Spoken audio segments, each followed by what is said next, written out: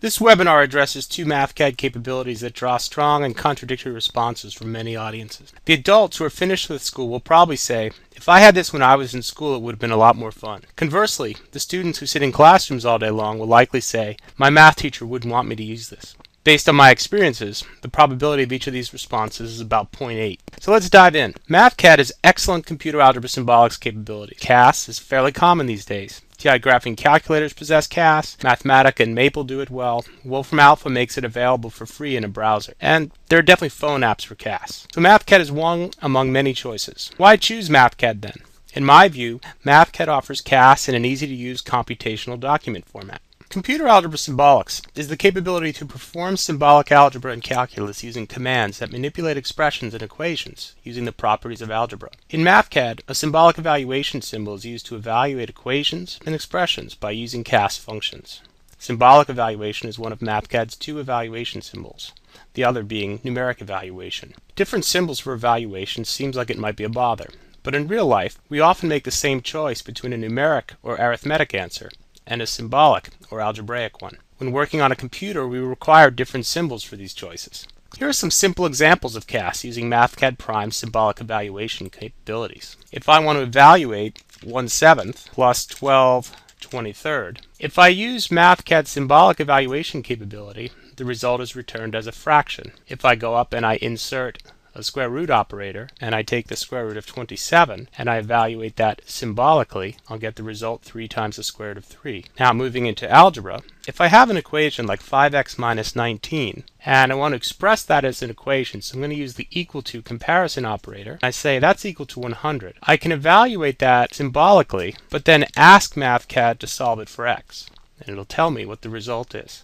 I can take an expression like 2 times the quantity x minus 3, and then I want that raised to the second power, so I'll insert an exponent, and then I will evaluate it symbolically, but ask for it to be expanded. Mathcad will produce the quadratic polynomial. Finally, I can take a value like x squared, and I can say, let's set that equal to 49, and again, I can go up and evaluate symbolically and solve for x, and Mathcad will give me both results, 7 and -7. Note that the first two here are arithmetic expressions, and the final three demonstrate how a keyword can be used to request a specific algebraic procedure.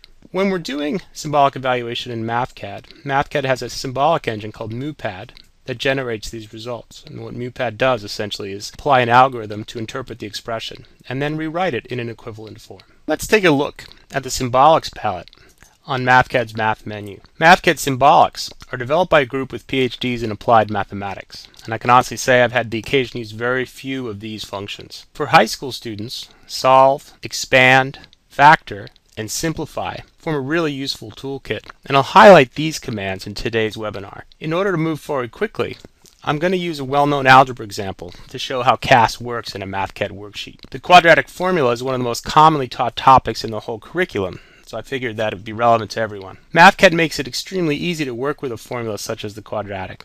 It is possible to use a single symbolic evaluation to define a function that will accept the 3 coefficients of a quadratic polynomial as parameters and output the 2 roots of the polynomial as results. And I'm going to show you how to do this now. We're going to start with a general equation for a parabola. In order to do that, I'm going to use the equal to operator, and I'm going to call my function q of x for quadratic, and I'm going to use the standard form a times x squared plus b times x plus c. Because I've not yet defined a, b, or c, I've created this as an equation rather than defining q of x. At this point, what I'm trying to do is describe the context that follows. Note, however, that in Mathcad, c is already defined as a constant, the speed of light. At present, a and b are not defined. Ultimately, we're going to redefine c here, so we're not going to use that value, the speed of light. The purpose of the quadratic formula generally is to identify the values of x when the graph of q of x crosses the x-axis, and we usually call these the roots. So what I'm going to do is I'm going to say, all right, I'm solving the problem where q of x is equal to or is the same as 0. So I'm going to use the equal to operator again. And now I'm going to substitute. So I'm going to say, I want this expression. I'm going to take that, and I'm going to copy it, and I'm going to paste it, and then I'm going to say, when that is the same as 0, and now I'm going to go up to symbolics, and I'm going to choose the solve keyword. Now I'm going to tell it to solve for one of the 4 variables that are there. I'm going to ask it to solve for x. And when I click out of that region, I get 2 results. Mathcad presents the results in a matrix because there are going to be 2 roots. So what it's giving us here is basically an equivalent form of the quadratic equation. As I said, Mathcad's solution here for x is an equivalent form of the quadratic formula.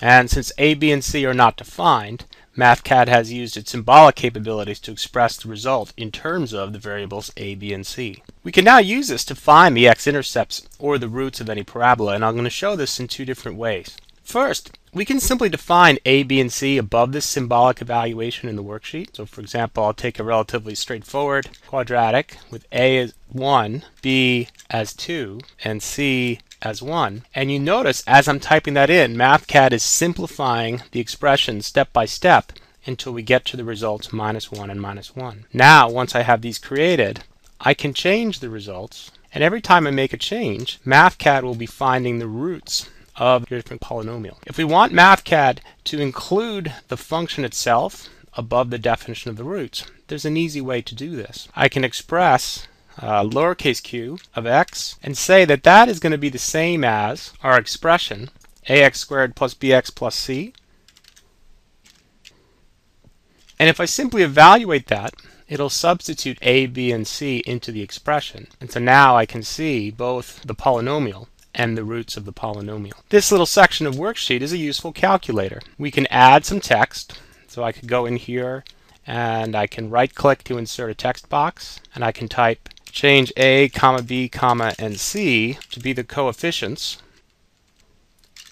of the quadratic equation. And I'll expand that and fix my typos.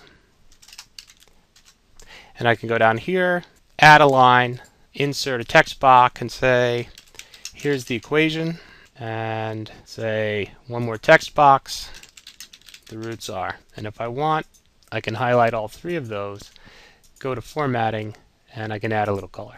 Now it is also possible to take this one step further and create a function that takes the coefficients a, b, and c as inputs and then outputs the results. To create this function, I'll start with a definition operator. So I'm going to go to Math, Operators, Definition, and on the left side I'm going to type a name for the function, qroots, and I'm going to list a, b, and c as parameters to that function. Now I'm going to click over on the right side, and then I'm going to go up and I'm going to take my solve expression, copy that, go down here, and paste it. And when I click out of the region, I no longer have the numerical result, I have the symbolic result. And the reason for that is a, b, and c are now parameters inside of this function. So basically a, b, and c are local variables. Now I have a function called qroots that I can call anywhere in my worksheet. So I can type qroots 1, 6, 9, and I can evaluate that, and I can evaluate the roots of a quadratic that has coefficients 1, 2, and 3. And then I get imaginary results. As this example shows, using Mathcad's CAS capabilities is pretty easy. You're working in a document where you can use text to describe things. All the symbolics commands are available on a palette that makes it easy to choose them. And you're applying those commands essentially to standard math notation. So as you express yourself and as you use computer algebra symbolics to solve problems, pretty much you're documenting and explaining your work at the same time, which is a really powerful feature. Symbolic solutions are great when they're possible. It turns out that in the real world, when designing windmills or robots or cell phones, problems are often messy and symbolic solutions are not possible. Consequently, engineers often have to rely on numerical methods. And there are engineers that specialize in numerical methods and often program their own techniques for solving problems. For the non-specialist, Mathcad has an easy-to-use tool for solving problems. Go to the Math ribbon. We have a type of region called a solve block, and when I insert a solve block, what I get is a structure for setting up a system of equations and solving that system. In order to illustrate this, I will start with a simple system of linear equations. Let's say that Kelsey is riding her bike at 4.4 meters per second. I'm going to add some input parameters. So I'm going to click here and I'm going to add a page for the moment so I can type in my parameters. And let's call Kelsey's speed v sub k, and we're going to assign that the value 4.4 meters per second. And according to the problem here, Kelsey's going to have a 20-meter lead over her sister, Bethany, but Bethany is traveling at 7 meters per second. So we'll define v sub v as 7 meters per second. So now I have two speeds.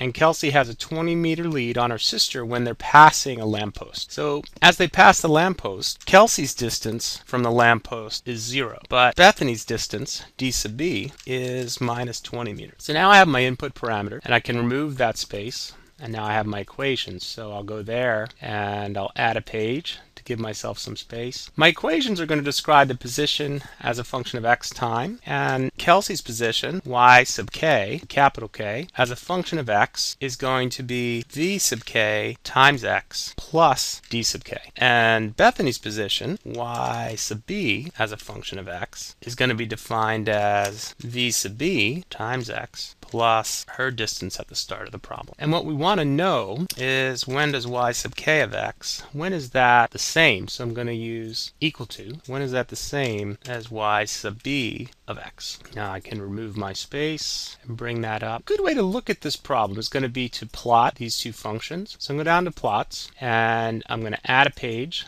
so that I can create my plot, and I'm going to start by defining my variable x time. X is going to be defined, x colon, to define that, and I'm going to go to vector and matrix, and I'm going to insert a step range because I want to give x a range of values from 0 seconds. The next value in my list I want to be 1 second, and the final value 10 seconds. And with that defined, I can go up to plots, insert a plot, and choose an xy plot. And now x is going to appear on the x-axis, and I'm going to insert two traces here. I'm going to insert y sub b of x, and that's going to be Bethany's path. And then I'm going to go up to the plots ribbon and add a trace, and then I'm going to add y sub k of x. And we can see on our plot that we've got a solution where Kelsey catches up to Bethany at approximately 8 seconds. And here's where the solve block comes in. This would be a relatively simple context in which to use a solve block. Okay, I used up my whole page here, so instead of removing all the space, I'm actually going to add a page break. And I go down to my solution, and a solve block has 3 subregions. Guess values. In this case, my guess is going to come from the plot. I'm going to guess that the solution occurs at about 8 seconds.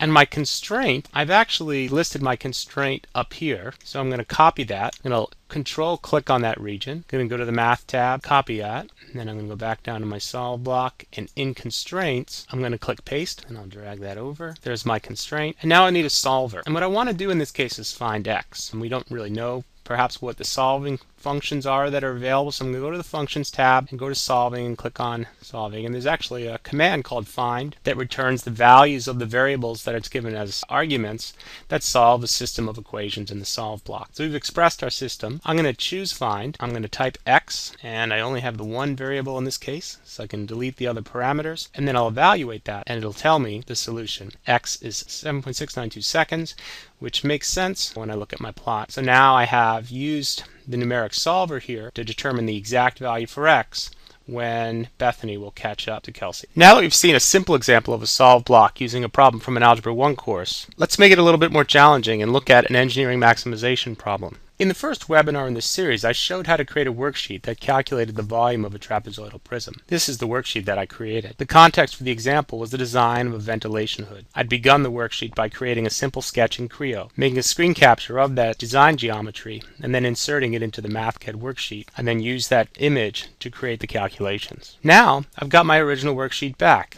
It's been reviewed, and there's a design change request. The request says, maintain the current surface area and revise the design such that the area of the top is 1/3 the area of the bottom, and maximize the volume under these constraints. Looking at what I've calculated so far, the first thing I need to do is calculate the surface area of the ventilation hood so that I can use that as a constraint. The top and the bottom of the design are open, so I need to calculate the surface area of the 4 sides. Unfortunately, 2 of the sides are rectangles with an unknown measurement as one of the edges. Fortunately, the other 2 sides are isosceles trapezoids, and I can use the Pythagorean theorem to calculate the length of the unknown side of the trapezoid. Because I can dissect my trapezoid into a rectangle with congruent right triangles on each side, I can use h as one leg of a right triangle, and 1/2 the difference between base 1 and base 2 as the length of the other leg. And I'm going to use these expressions in a definition that calculates L, the length of a side of the trapezoid. Once I know the length of this side, I can then calculate the surface area of the existing design and establish a surface area constraint in my solve block. The other constraint will set the area of the top of the hood equal to 1/3 of the area of the bottom of the hood.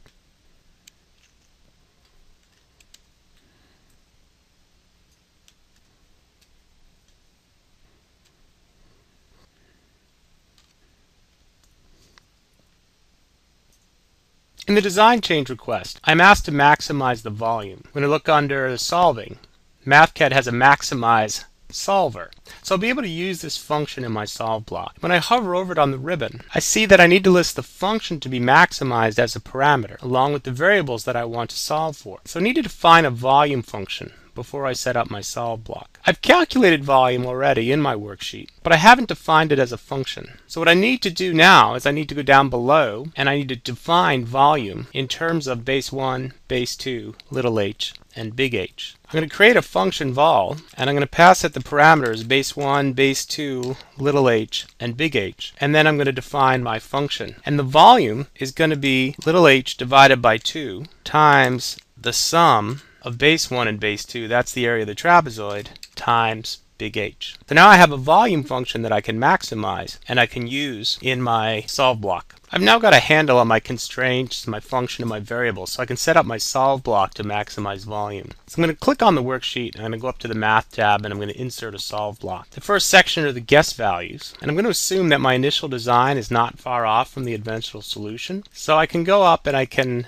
use Control to click on each of those 4 definitions, and then I'm going to copy and paste those in as my guess values. Once I've got those in my worksheet, I can begin to work on my constraints. The first constraint is keeping the surface area constant. The surface area then has to be equal to the initial value, and I can express that using an equal to operator. What I'm going to do is go into the constraints, choose an equal to operator, and this expression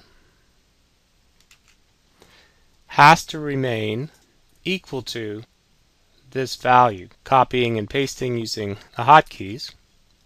So now I have my first constraint. My second constraint is going to be that the area of the bottom to the area of the top is going to be a ratio of 3 to 1. So I'm also going to be able to express this using an equal to operator. So I'll click down here, I'll insert another equal to operator, and I'm going to say that base 1 times the height divided by 3 has to be the same as base 2 times the height. Those are my constraints. You can see how my solve block is putting the equations in the constraint region and the definitions, the guess values, in the guess value region and extending those automatically. And now I need to go down to my solver. I chose a solver already. I'm going to go to Functions, go to Solving, and choose Maximize. And I want to maximize function vol for all 4 variables, base 1, base 2, little h, and big H. And then I can evaluate that, and Mathcad very quickly gives me a result which I can convert to centimeters. And I get new values for each of those variables. You can see they're not so far off from the existing values. What I'd like to do in a case like this now is turn this into a definition.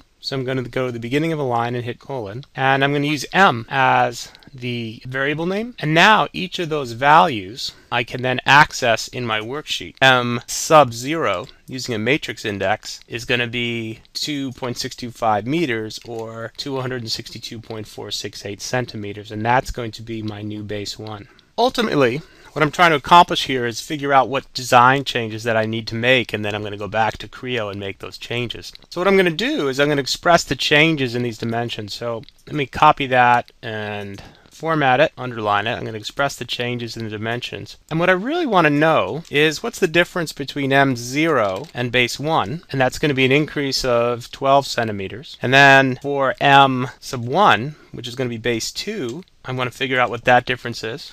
And we're going to be decreasing base 2. So we're changing the shape of our trapezoid. Then the height of the trapezoid, M2 minus H, is going to be increasing. And the height of the prism, matrix index 3, minus big H, that's also going to be decreasing. So making these changes, and I can now use my volume function to calculate the new volume. I can say volume new, and I can assign that. I now have a function vol, and I can send all 4 parameters to that. M0, M1, M2, these are all the values from my solve block, and M3. And I get my new result. It's currently in liters. Maybe I want that in cubic feet, so I'll express that in cubic feet. So I have my new volume, and I can use that. Then I can find the difference between volume new and the existing volume calculated at the top of the worksheet. And I can see that in this particular case I'll actually be increasing my volume just slightly through maximization and changing the dimensions of my ventilation hood.